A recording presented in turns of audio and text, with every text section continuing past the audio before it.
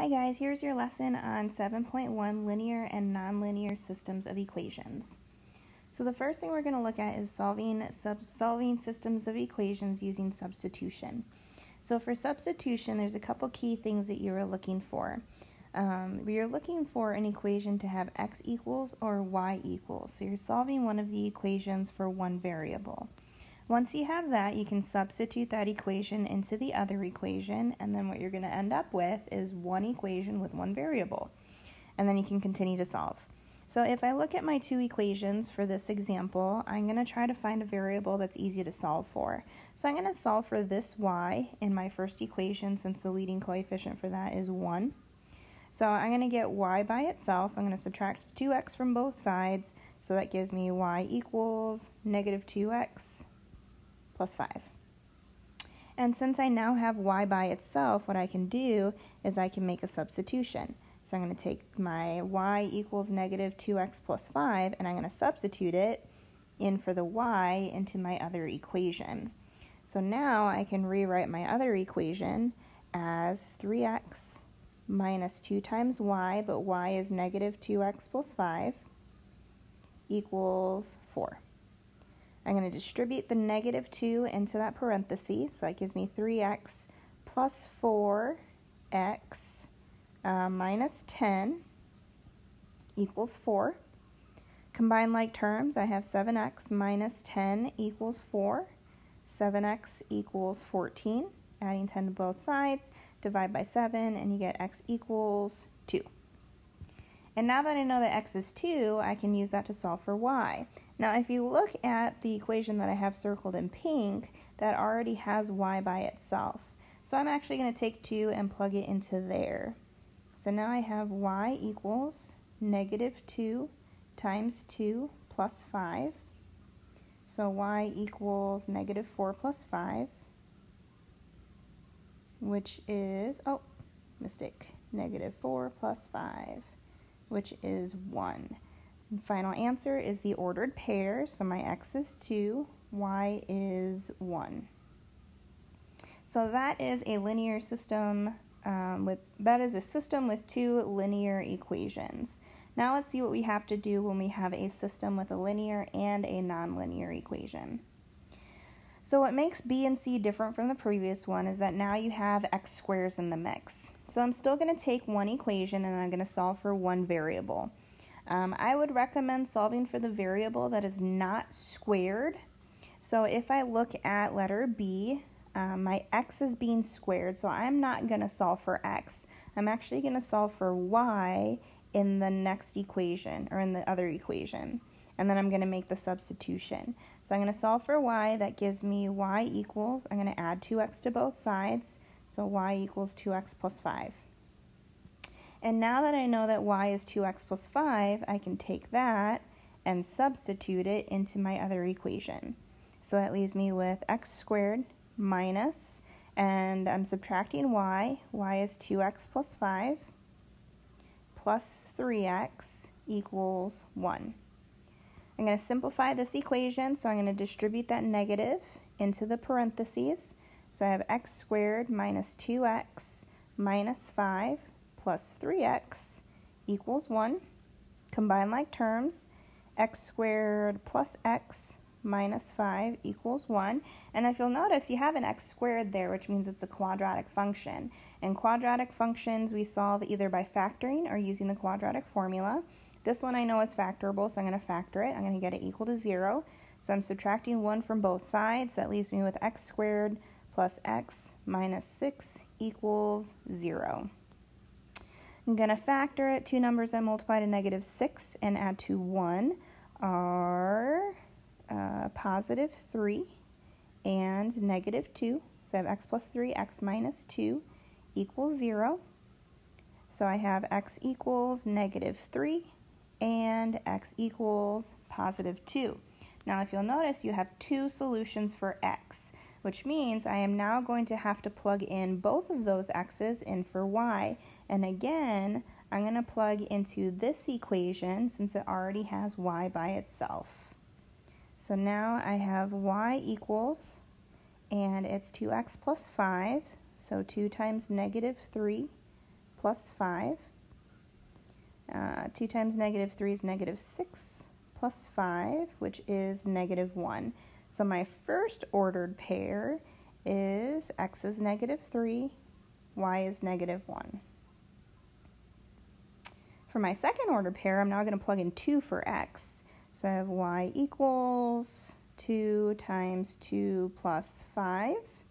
So 2 times 2 is 4, plus 5 is 9. So my other ordered pair is x is 2, y is 9. And again, this one we had to solve for 2 ordered pairs because we had 2 solutions for x.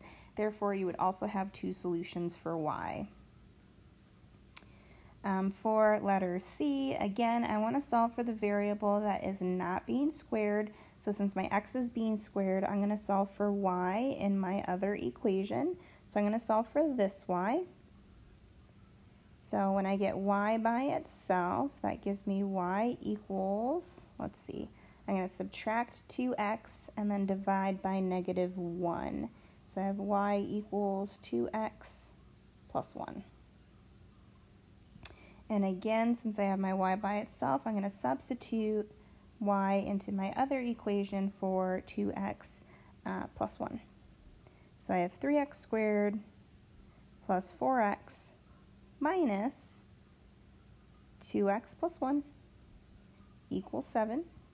Distribute the negative into the parenthesis, so 3x squared plus 4x minus 2x minus 1 equals 7. Combine like terms, 3x squared plus 2x, and I'm going to get it equal to 0, so I'm going to subtract 7 from both sides, so minus 8 equals 0.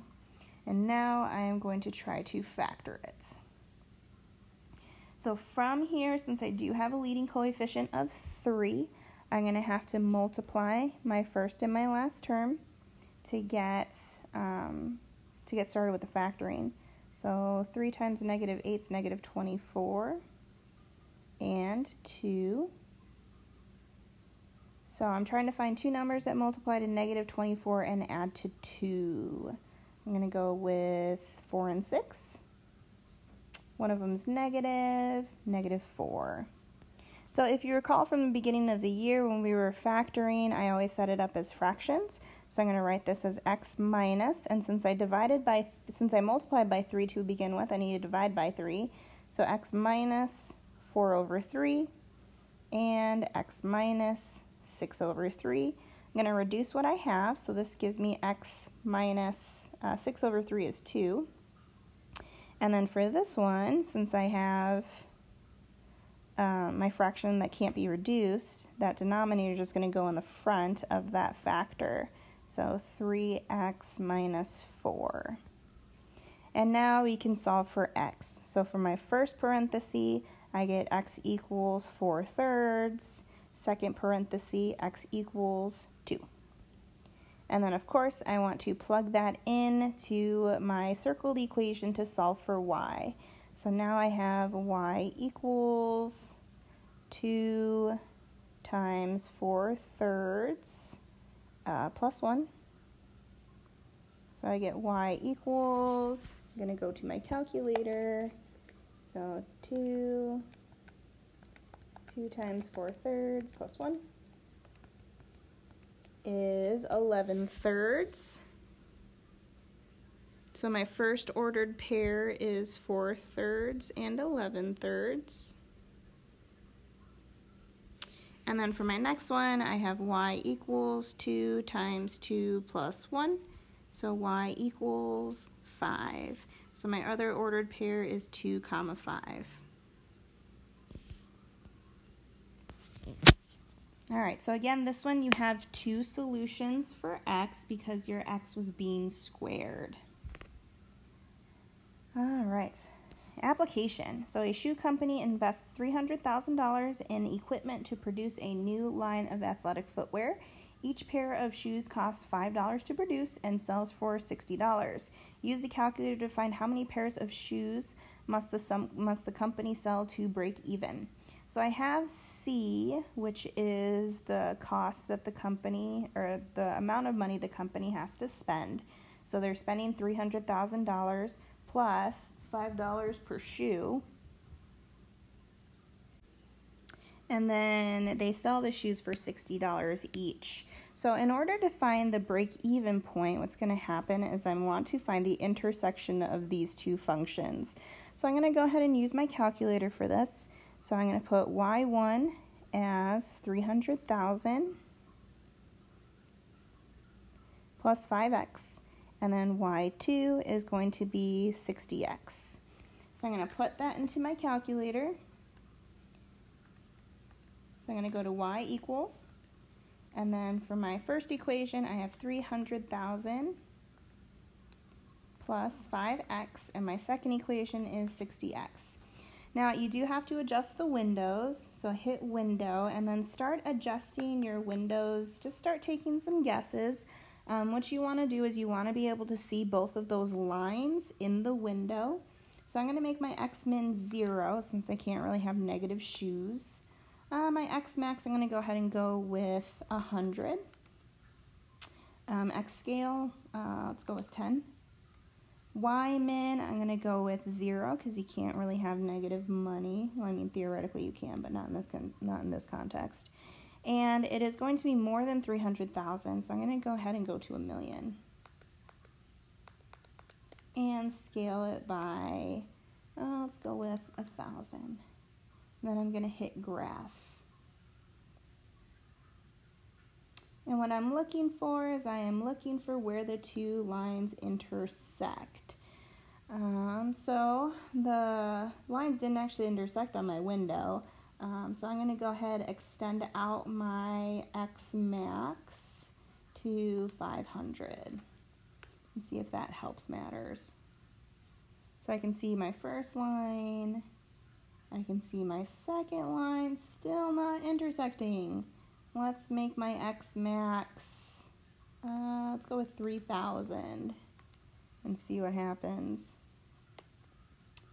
Let's see, it's a lot of trial and error apparently. Oh, getting closer. I'm going to go ahead and adjust my window again. I'm going to go with 10,000. See if that helps. So I adjusted my window to 10,000 for my x min. So let me go ahead and write down what my window is because I can actually see both lines pretty clearly. So here is my window. So I have x min is 0. X max is 10,000. X scale is 10.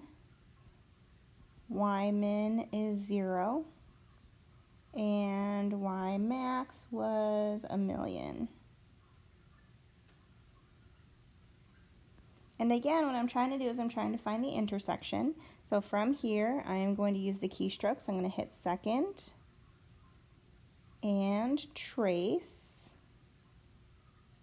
And I want to go to intersect. So second trace, intersect. I'm going to hit enter and then enter 3 times. Enter, enter, enter.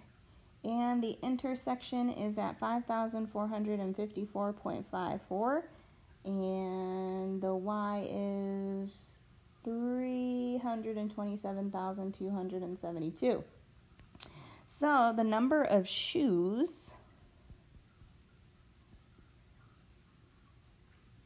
to break even is 5,455 shoes. That's not how you spell shoes. There we go. Now, of course, you could have solved this problem algebraically, and algebraically what you would have done is you would have set these two equations equal to each other. So you would have 60x equals 300,000 plus 5x, and then just solve for x. But sometimes your equations are not as simple as just two linear equations, so it might be useful to be able to graph them and find the intersection. All right, so that concludes your notes for section 7.1.